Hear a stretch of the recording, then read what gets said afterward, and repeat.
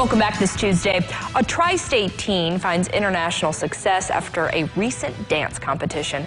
Castle High School freshman Olivia Taylor competed in the International Dance Organization Championship a few weeks ago, bringing home some major hardware. I spoke to Olivia after her big win.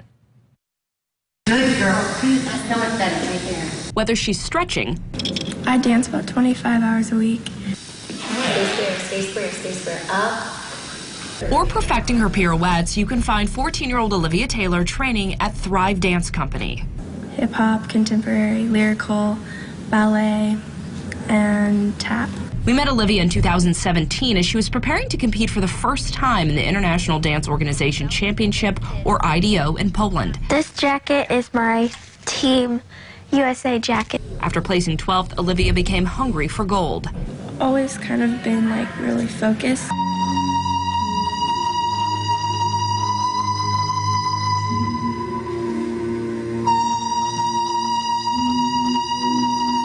It's that focus that landed her on Team USA again this year.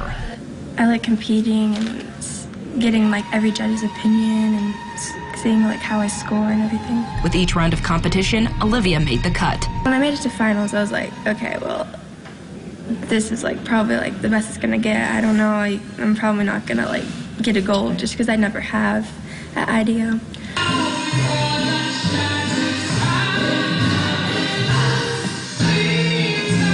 But it was her performance to Be Italian that clinched first place. The gold medal is for my jazz solo, Be Italian. A little teary-eyed. I didn't really cry, but it was super exciting. And I was like really excited after it was all over. After celebrating her win, it's back to the studio for Olivia.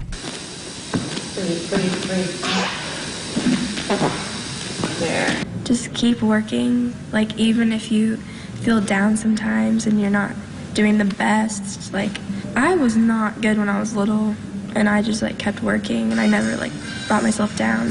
You just gotta work for it.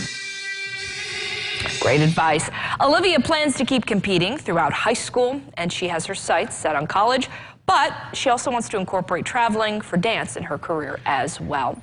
Eyewitness News.